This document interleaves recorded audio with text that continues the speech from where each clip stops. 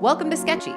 We take all the super complex stuff you need to learn and turn them into memorable visual stories packed full of everything you need to know in testing. Click the link in the corner or description to try for free for 7 days. Now let's get to it. The skull. The bony exterior housing what's arguably the most important 3-ish pounds in your body. As you might imagine, within a closed space like the skull, there's not a lot of extra room.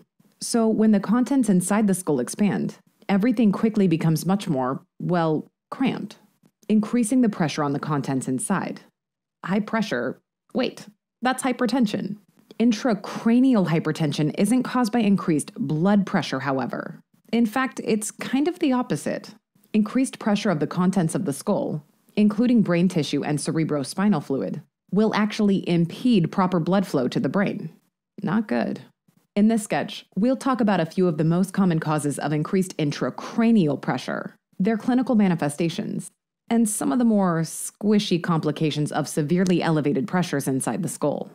Let's go back in time to the 1870s, when hot air balloons were a viable mode of transportation and mustaches were prerequisites for entrance into the ranks of gentlemen. So much so that even the balloons themselves sported them. We're meeting these hyperinflated head balloons somewhere over the Indian Ocean, embroiled in a not-so-gentlemanly race to be the first to circumnavigate the globe by balloon. The cranial vault contains 3 things: brain, blood, and CSF. Normally, all 3 components fit snugly, but comfortably inside, hugging each other like friends do. Normally, the pressure within the skull, i.e. intracranial pressure, stays below 15 millimeters of mercury. However, when things go awry, the ICP rises above 20 millimeters of mercury.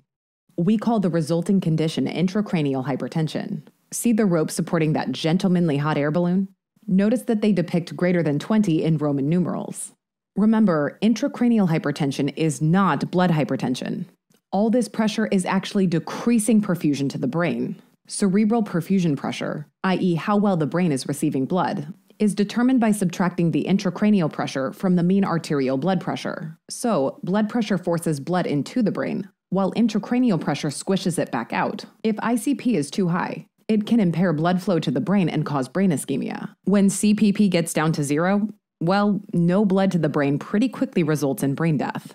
But before we get into the clinical manifestations of intracranial hypertension, let's talk about what causes elevated intracranial pressure in the first place. If the skull contains brain, blood, and CSF, then it stands to reason that too much of any of these components can jack up the ICP.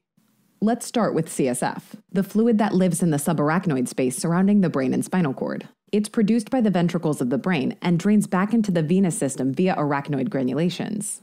Any pathology that messes with this system can cause an increase in volume of CSF in the ventricular system, causing them to enlarge.